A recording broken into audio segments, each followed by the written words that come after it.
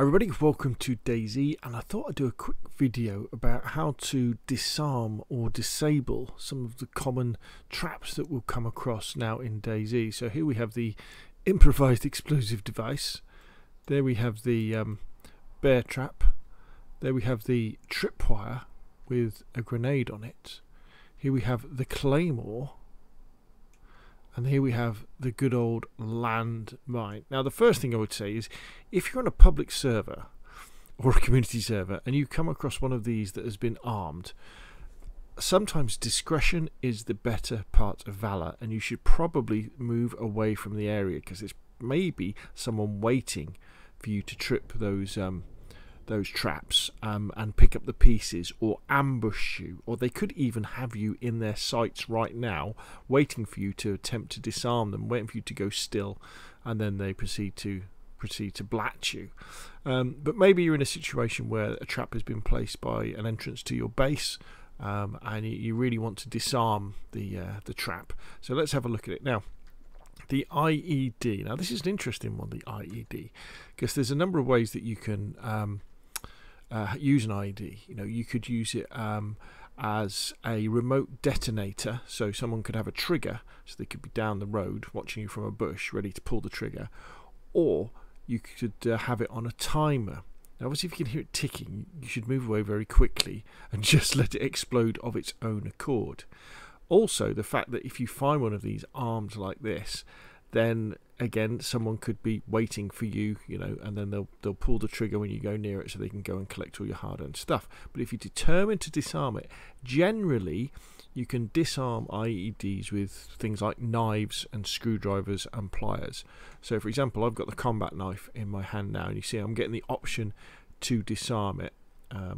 We could swap that to the, say, screwdriver. We can disarm it with that, pliers, and we could disarm it with that. So you know, you kind of got that choice of doing that, or just moving away. Now the bear trap. Now the bear trap has been around for a long time. The bear trap you can't kind of disarm with pliers or screwdrivers, but what you can do is you can trigger it with a long stick. So for example, I've got the broom in my hand, so I'll get the indicator to trigger it. But if you had like a long stick or a what else could a short stick, I think will do it as well. This broom, the birch broom, anything that looks sticky like this, you can trigger the bear trap. That will make it snap. Then you can take it away with you and do other stuff with it. Be very careful to break legs very easily. One of the easiest ones to deal with is the tripwire trap, but they're also one of the hardest to see because, you know, in these examples I've made it very easy to see these. But if there's a tripwire, all you need to do is go up to the tripwire and just take the explosives out of it, and that's it, and it's now disarmed. Well, I mean, the tripwire will still trigger, but there's nothing on it. You know, it's very, very easy as long as you see it. That's the important thing with tripwires. So yeah, so nice and easy. You could even sort of take the grenade and then move it somewhere else, the tripwire, and try and catch the other person. So here we have the claymore. Again, you can disarm claymores with screwdrivers. You get the disarm with knives. You can disarm it with a knife. I don't think you can use pliers. Oh yeah, you can use pliers on claymores. So we could do that, and then we could disarm it. And here we have the landmine. Now you can't disarm landmine with pliers, but you can with screwdrivers, and you can with knives, as you can see. Now with these things, it's very important to remember that they could go off when you disarm them. Landmines definitely have quite a long chance of going off when you disarm them. I think claymores do as well, but I haven't had a chance to test that out, so be very careful. You know, the fact that just by going to try and disarm it could mean that you actually make it explode and it kill you. But if you disarm it, you know, obviously it's there, it's disabled. I don't think you can use it afterwards once you've disarmed it as well. It's basically ruined. Now the other thing you can do as well is you could choose to shoot them, and if you do enough damage to them, they will explode as well.